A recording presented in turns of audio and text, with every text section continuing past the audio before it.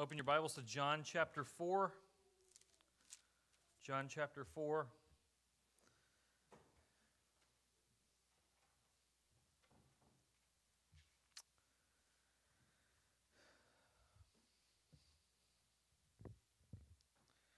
When I was in high school, I think it was my junior year, sophomore year, somewhere around there, one of my teachers, I don't remember what class this was for, and I don't remember what the purpose of it was, but one of my teachers had everybody stand up. And what she would do is she would give us some kind of ethical dilemma, some kind of ethical question. And each side of the room represented one side of that dilemma. And you in the moment had to choose which side you were going to. Yes, I agree with this, or no, I don't. And there was the option to stay in the middle, but she didn't encourage that. She said, make a decision. One of those that she said was, it's better to live with someone before you marry them. It's better to live with somebody before you marry them. Yes, I agree with that. No, I don't agree with that. I had just become a Christian at the time. I'd been a Christian maybe 6 months. And so I knew what Christians believed about that, so I went to the no side. No, it is not better to live with someone before you're married. Everybody else in the class went to yes. I was the only one that went to no. Everybody else went.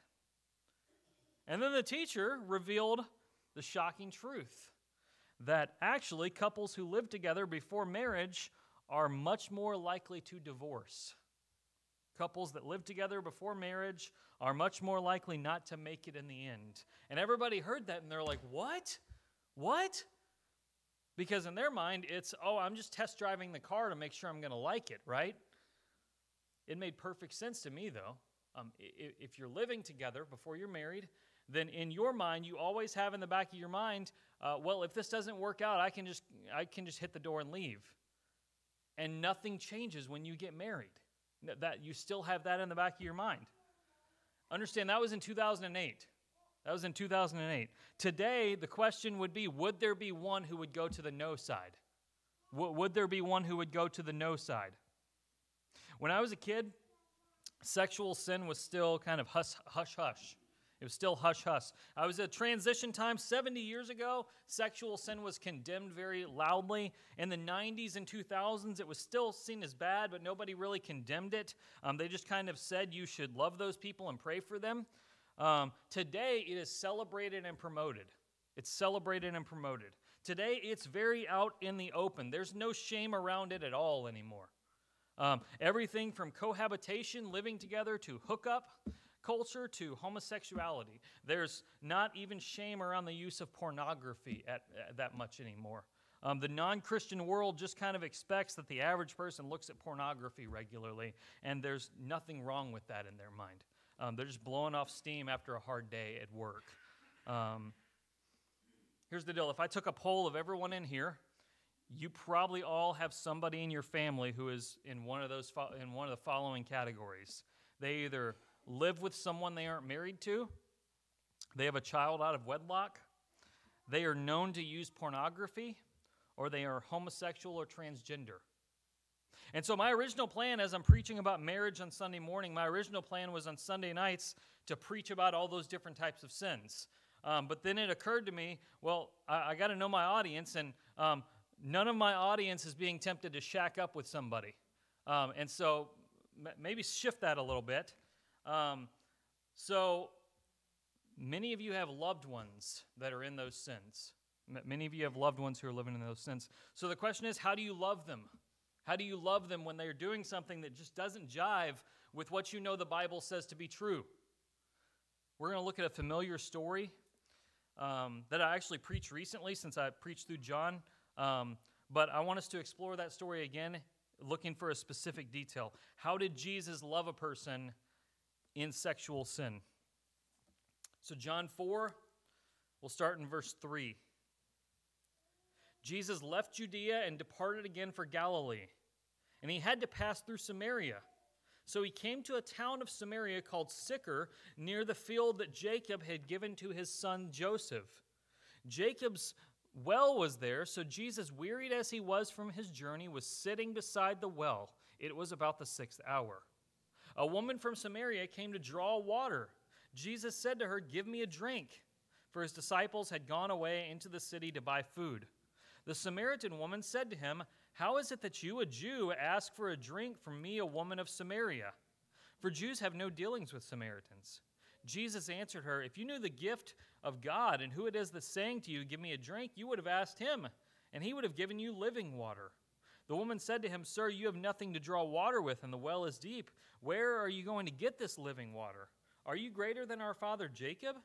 He gave us this well and drank from it himself, as did his sons and his livestock." Jesus said to her, "Everyone who drinks of this water will be thirsty again, but whoever drinks of the water that I will give him will never be thirsty again. The water that I will give him will become in him a spring of water welling up to eternal life." The woman said to him, "Sir, give me this water so that I will not be thirsty or have to come here to draw water." Jesus said to her, "Go call your husband and come here." The woman answered him, "I have no husband." Jesus said to her, "You're right in saying, 'I have no husband.' For you have had 5 husbands, and the one you have now is not your husband. What you've said is true." The woman said to him, "Sir, I perceive that you're a prophet. Our fathers worshipped on this mountain, but you say that in Jerusalem is the place where people ought to worship." Jesus said to her, "Woman, believe me, the hour is coming when neither on this mountain nor in Jerusalem will you worship the Father. You worship what you do not know. We worship what we know, for salvation is from the Jews. But the hour is coming, and is now here, when the true worshipers will worship the Father in spirit and in truth, for the Father is seeking such people to worship him. God is spirit, and those who worship him must worship in spirit and truth."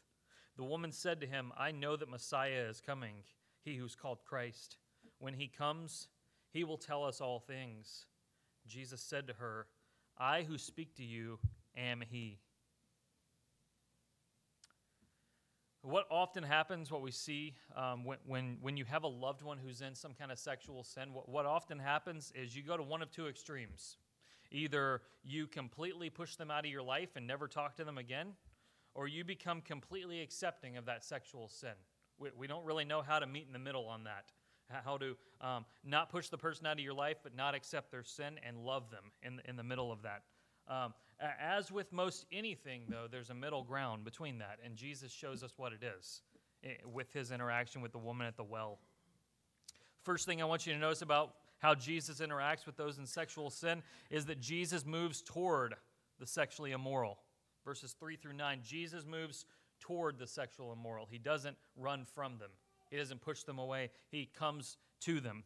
He doesn't avoid them. Notice it says in verse 4, he had to pass through Samaria. He had to. Why is that there? Well, he goes to Samaria. Most Jews would not have gone to Samaria. They would go around Samaria. So if they're going from here to here, Samaria's in the middle. They hate Samaria so much they're going to make a loop around and go to that city below. They don't want to go to Samaria.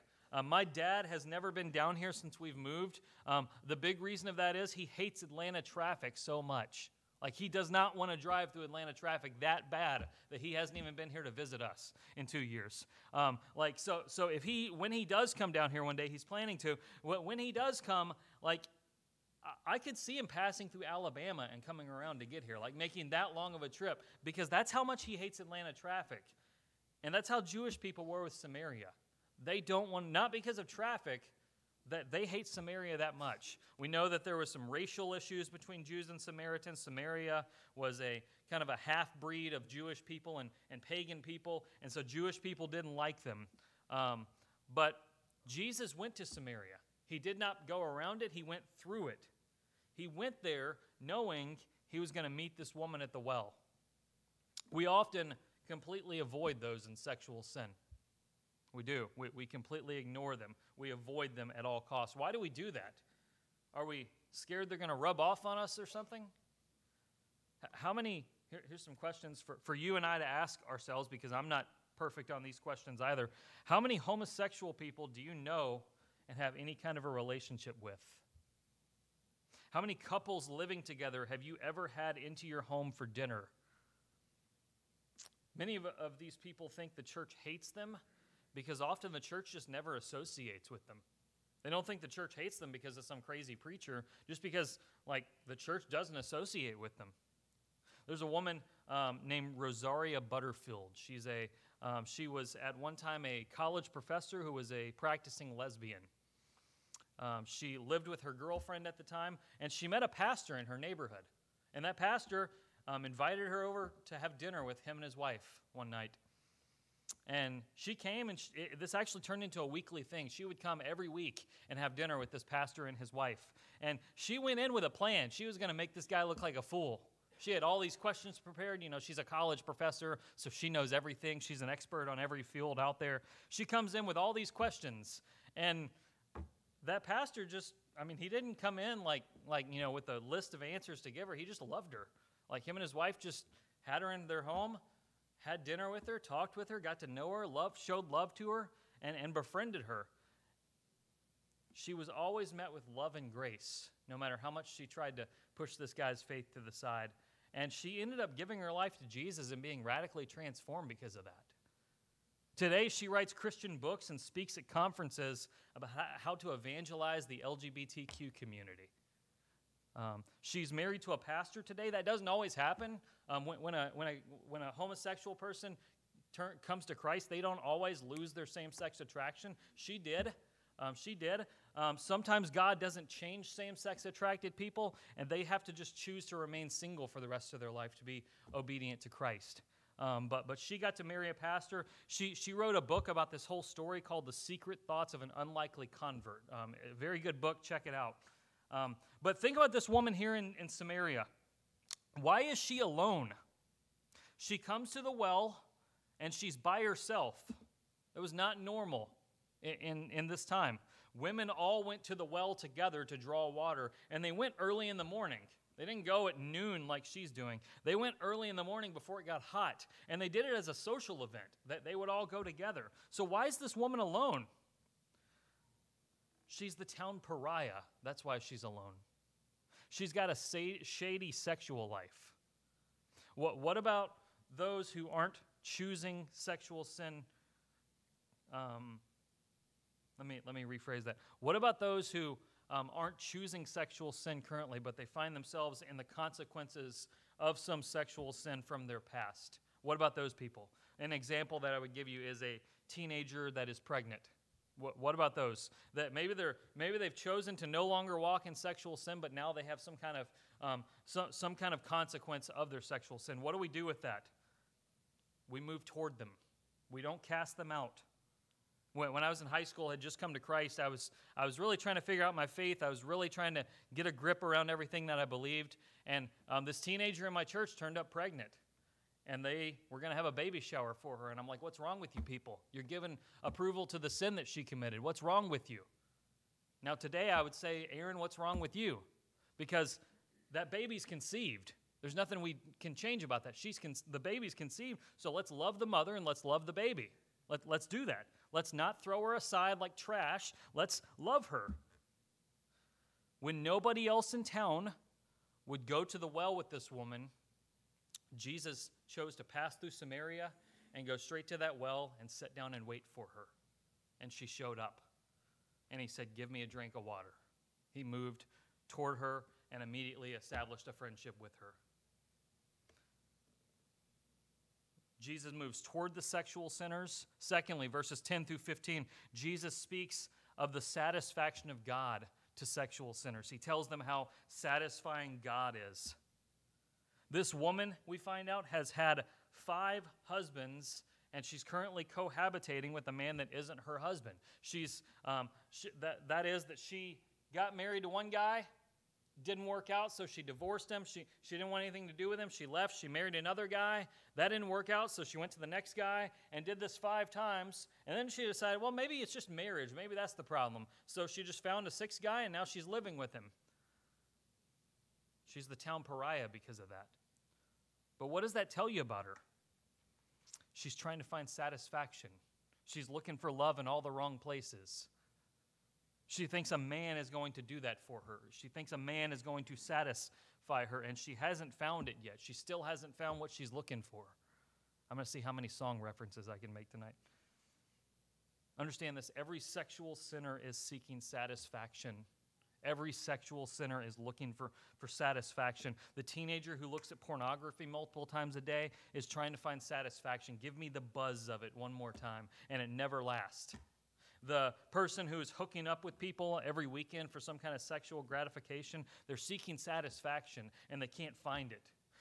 The homosexual, the adulteress, the cohabitator, they're all seeking gratification. They're seeking the buzz that sexuality gives, and they think that's all there is. They think there's nothing else. There's no higher form of pleasure in all the world than that, and there is. There's something more satisfying, and Jesus points this woman to it. He tells the woman what it is. What's he tell her? He says, hey, give me a drink. And she says, you don't have a bucket. How am I supposed to give you a drink? And he says, look, if you knew the gift that God gives, I wouldn't be asking you for a drink. You'd be asking me for a drink, and I'd give it to you. I'd give it to you. I'd give you living water. I would give you water that, verse 14, whoever drinks of it will never be thirsty again, but the water that I give them will become in them a spring that wells up to eternal life. I'd give you that water if you'd ask me for it. If you knew what God gives, you would be asking me for water, living water. But where are you going to get a bucket? He says, I don't need a bucket. I'm going to give you that water. I'm going to spring up inside of you with that water. It's going to be so satisfying. Let me ask you, is that how your faith is? Is that how your Christian life is?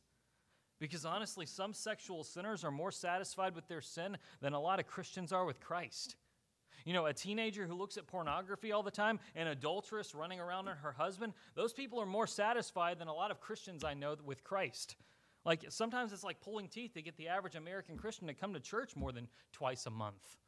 And yet, this teenager that looks at pornography goes back to it every single day.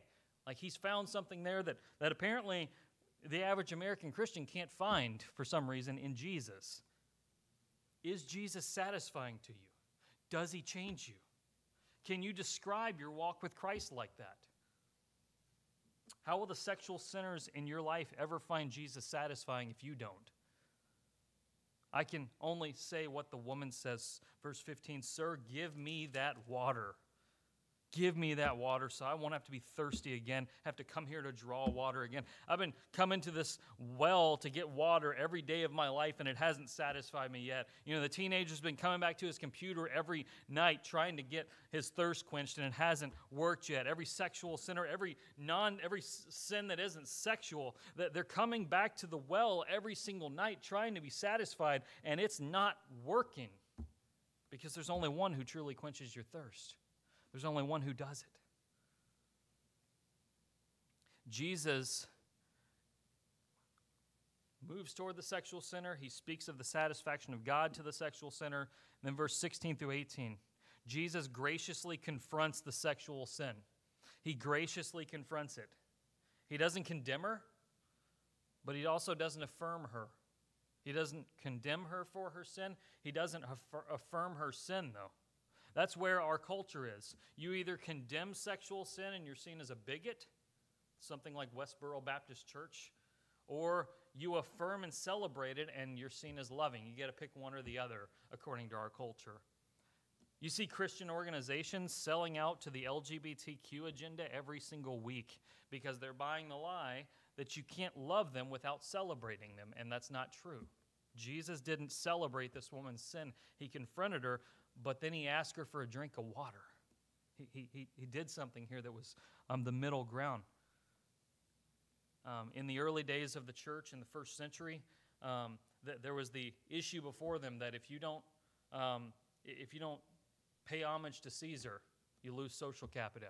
If you don't worship Caesar, if you don't sprinkle incense to the emperor, you're not seen as popular in the society, and you will have privileges taken away from you. Just understand, in our day and age, the LGBTQ agenda issue is going to be the worshiping Caesar. It's going to be what we're going to get social capita or lose social capita on. If we don't celebrate them, we're going to lose popularity with the culture. Be prepared for that. Be prepared for it. So Jesus addresses her sin. He doesn't condemn her like, Westboro would. He doesn't celebrate her like Oprah would. No, he just addresses it as truth. He speaks truth to her, but he does it graciously. That is what Jesus is. He's full of grace and truth. We never compromise truth for grace, and we never compromise grace for truth. We have them both. He speaks truth to her, but he does it graciously. We have to learn to speak the truth in love, not speak the truth in hate, and not refrain from speaking the truth because of love. Ephesians 4:15, speaking the truth in love, we are to grow up in every way into him who is the head, into Christ. Speaking the truth in love grows you in your faith. People won't come to faith if we don't speak the truth, if we aren't honest with what the truth says. If someone is in sexual sin and I don't tell them that it's sin, they've got no reason to leave that sin and run to Jesus. They've got no reason.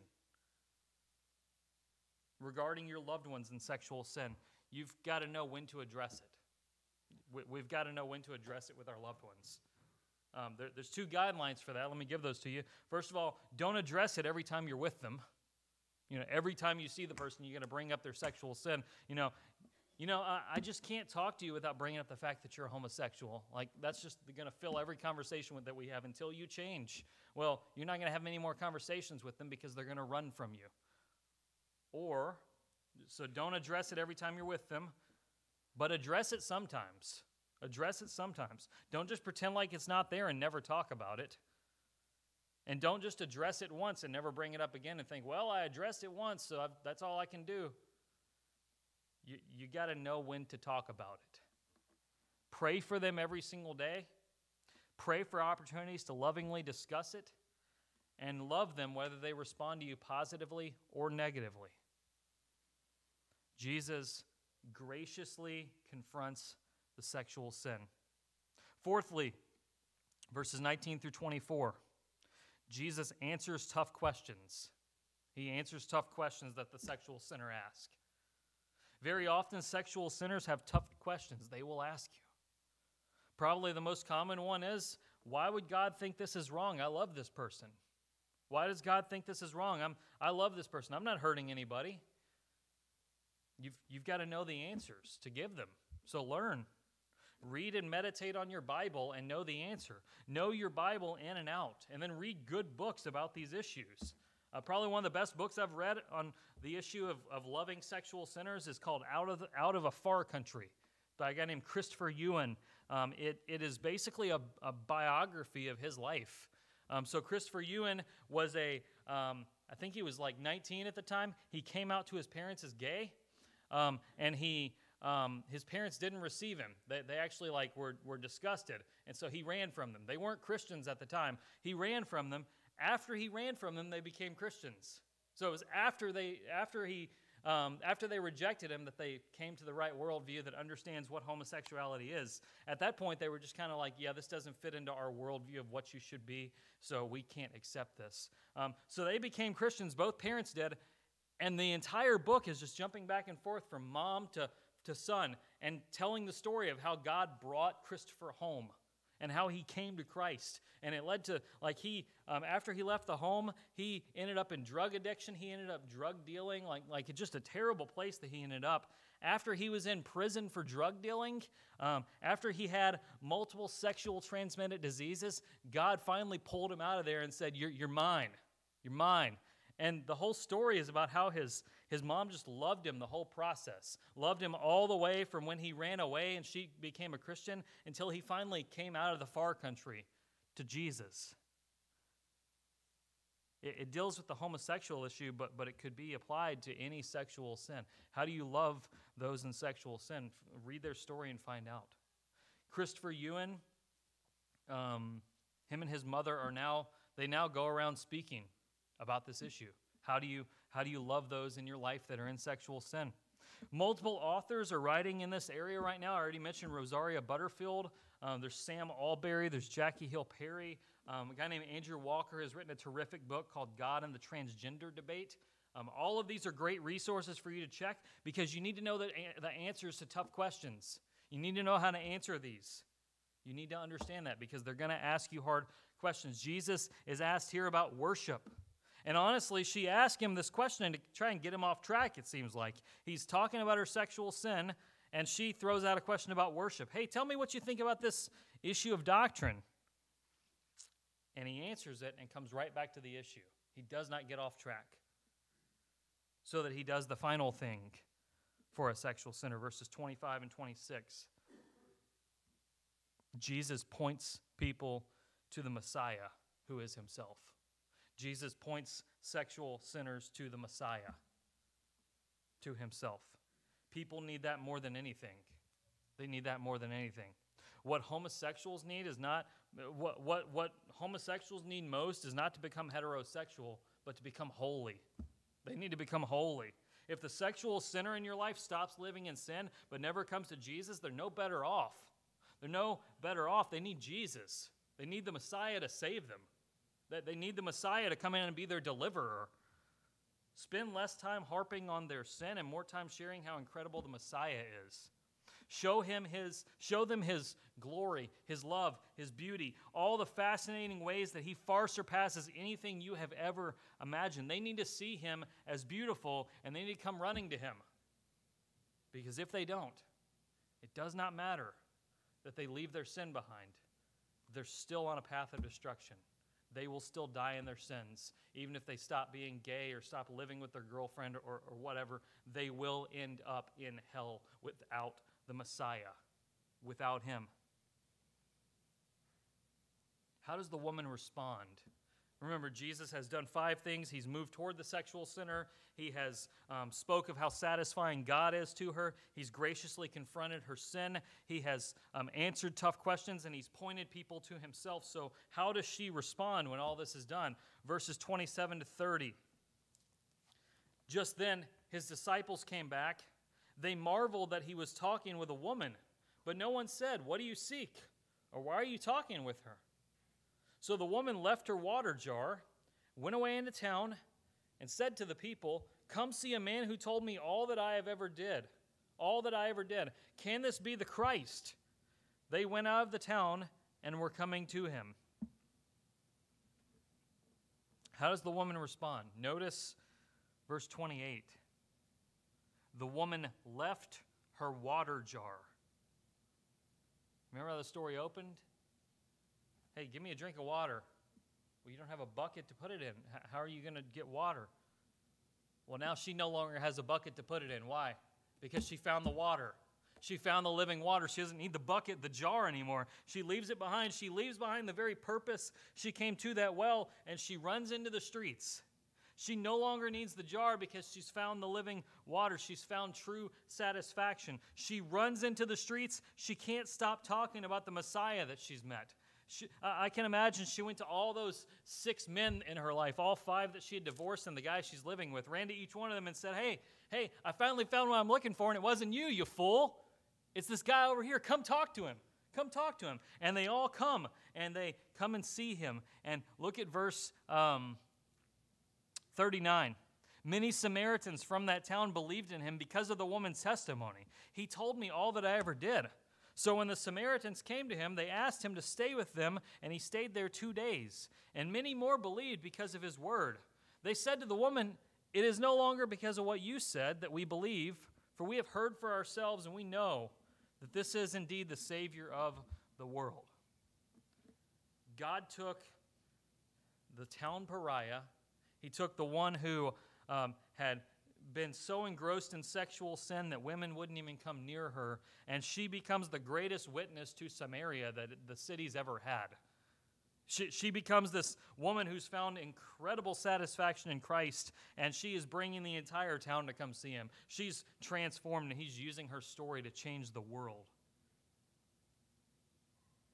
So think about that person that you know that is living in sexual sin, whatever it may be. This is your prayer for them. Pray that this would happen to them. Pray that you can labor for this to happen to them. Pray that Jesus would be so satisfying to them that their sin would not be needed anymore. And pray that they would come running to him and love them along the way to them getting there, so that someday they'll finally be out of the far country. Let's pray.